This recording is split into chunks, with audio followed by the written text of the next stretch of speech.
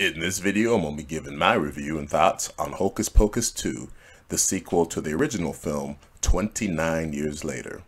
Now imagine telling people in 1993 that Hocus Pocus would go on to have this incredible legacy as a beloved Halloween classic. They would just be like, what? Yeah, no way. The film is a true phenom in how its popularity seemingly grows more and more as years go on.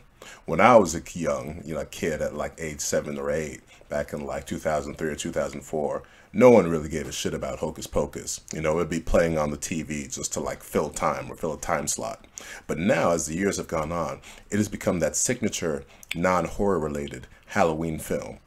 And the biggest reason why is because people love those Sanderson sisters. They were truly wickedly delightful. And I would say for myself, do I think Hocus Pocus is a great movie? No. But it does have this sort of charm to it, mainly because of those Sanderson sisters. And just ends up being sort of a fun movie to watch during the Halloween time with its spirit, performances, flair, all that kind of stuff. By the way, 1993 was some year for Disney and Halloween, with Hocus Pocus releasing that year, and also The Nightmare Before Christmas, two staples of the Halloween season now.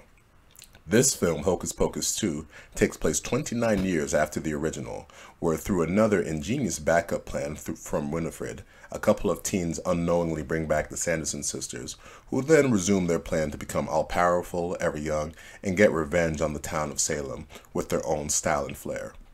As I mentioned, the reason the original film gathered the following that it has over the years isn't really because of the story, its concept, writing, or even direction. I mean, those elements didn't hurt it. But it's mainly because of those Sanderson sisters. As I mentioned, they were wickedly delightful, fun characters with their iconic looks, distinct fun personalities, and great performances from actresses Bette Midler, Sarah Jessica Parker, and Kathy Najimy as Winifred, Sarah, and Mary, respectively. This sequel understands people's fascination with those witches and provides them with the kind of stuff and character moments fans would want to see from those Halloween queens. Now, due to the nature of the story here, you have to wait a little bit longer for them to get on screen and start doing their thing, unlike the original film where they're there right off the bat.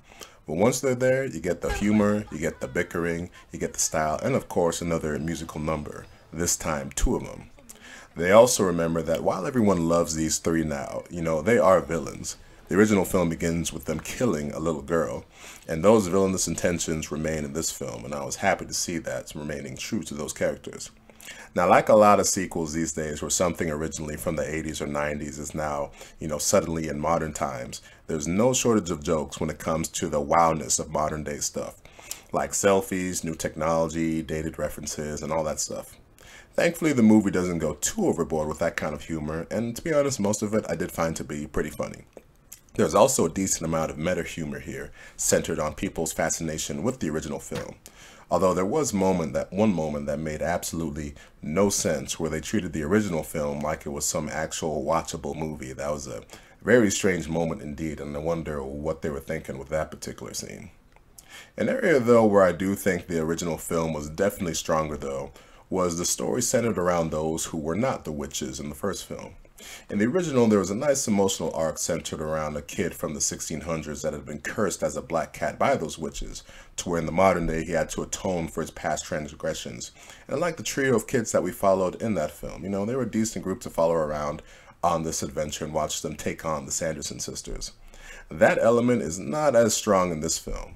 I didn't vehemently dislike the kids that we followed here. I mean, they were fine, they were okay, but it definitely was not the highlight of this film, I will put it that way. And every time it gets sort of centers on them, you're like, all right, let's hurry up and cut back to the Sanderson sisters, as that's where everyone kind of wants to see here. Now, I was very curious, though, as to the direction this film would go with the actual ending, as people obviously love the Sanderson sisters, but they are villains, so I was wondering what kind of resolution we would get here. Now, I'm not going to spoil anything, but it's definitely a more nuanced ending than the original. And though I did, kind of like the direction they were going in, I was like, ooh, that's kind of interesting they're going this way. Some part about the ultimate ending did leave me a little unsatisfied and wondered, is this really how we're going to leave things off for those three?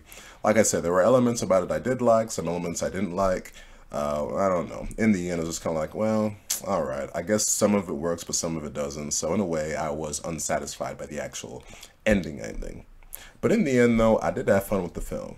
You know, if you love the original, then you'll have fun with this one too, as it provides plenty of wickedly delightful Sanderson fun. Now, is it a great movie? Oh God, no. But neither is the original, if everyone is being honest. 7 out of 10 for Hocus Pocus 2. For reference, I would give the original film a 7.5 out of 10. You know, 7 out of 10 is like a solid funnish movie in my book, and that's kind of what I thought about this one, judging on the expectations that, you know, this is Hocus Pocus 2. So there you go. So that'll do it with my review of Hocus Pocus 2. If you made it to the end of this video, thank you for watching.